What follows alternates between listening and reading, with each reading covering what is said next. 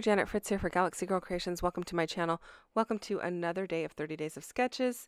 And today's sketch is from Daisy Scraps. It's an awesome sketch, and I had a lot of fun doing this one.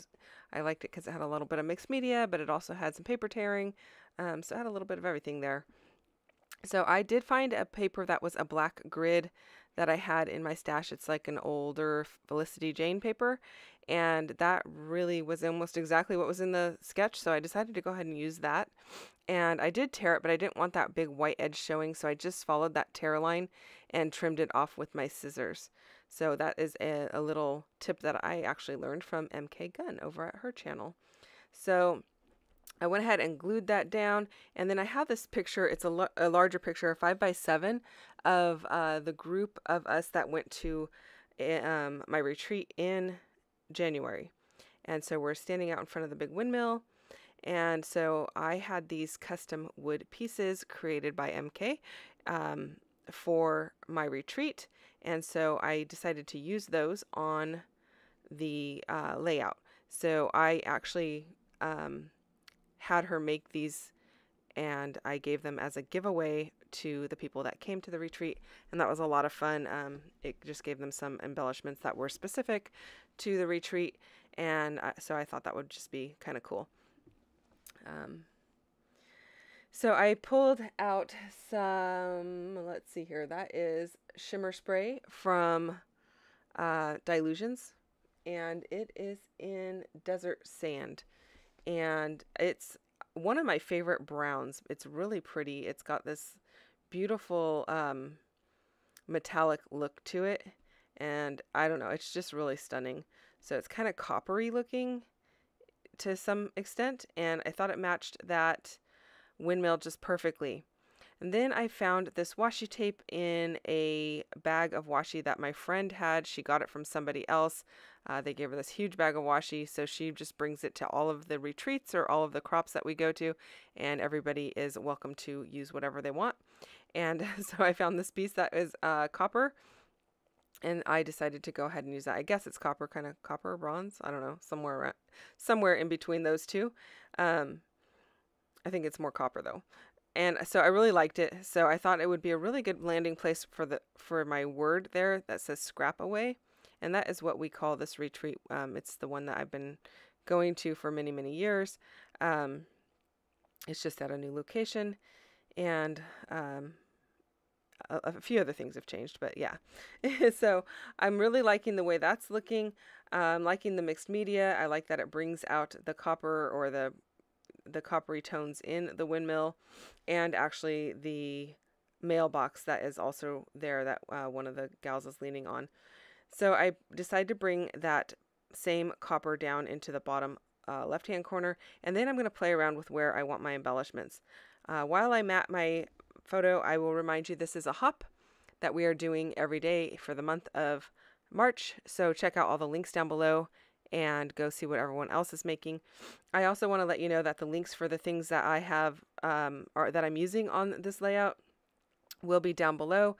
They are affiliate links, so I do get a small kickback from that, or a small commission, and I am required to tell you that. So I don't get paid to do the video, even though you might see a paid promotion flag on my video, but I do also have to click that box because I do get some compensation if you do use those links. So I decided to use a die from Elizabeth Craft Designs to create that torn edge, and then I cut it in half because it was a wider torn edge, and used it to split the difference top and bottom. I inked it up with some Catherine Pooler ink in Stone Blue, which is the best ink that matched, or the best ink color to match the sky in the photograph. And so that is why I chose that color. You could easily just rip your paper.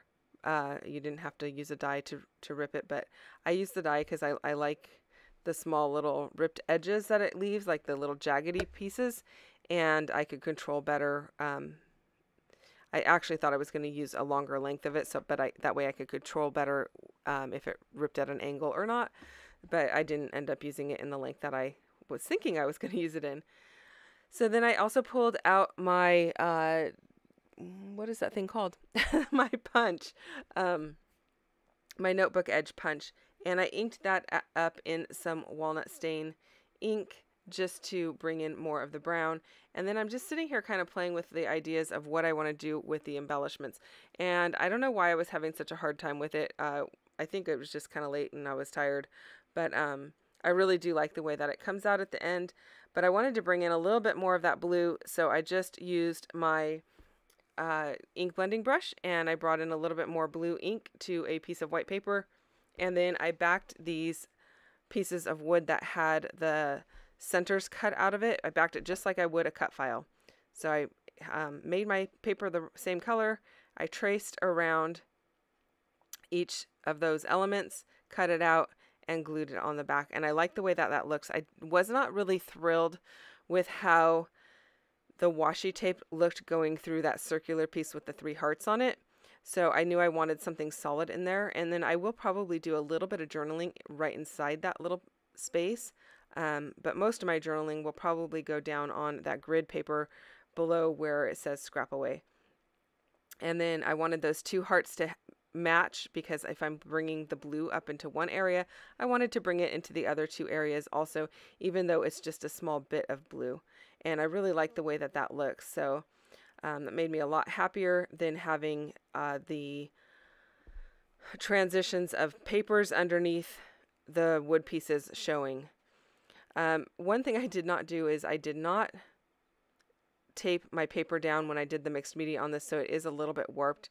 That's what I was kind of like wiggling it around there to kind of flatten it out a little bit better. I do end up putting it under some books, an album and such, to kind of flatten it out, but it's still not perfectly flat like I like, but hopefully when it goes in the actual album, it won't be an issue. So I know a lot of people don't mind that waviness, and it's not an issue when it goes in the album. I think I'm just a little bit on the picky side, so I probably should have taped it down. I just did the packaging technique, so I didn't really think about it. I know that anytime you add any of the liquid, like even sometimes when you add glue, it puckers and stuff. So I don't know what I was thinking. I guess I wasn't thinking. I was just in a hurry.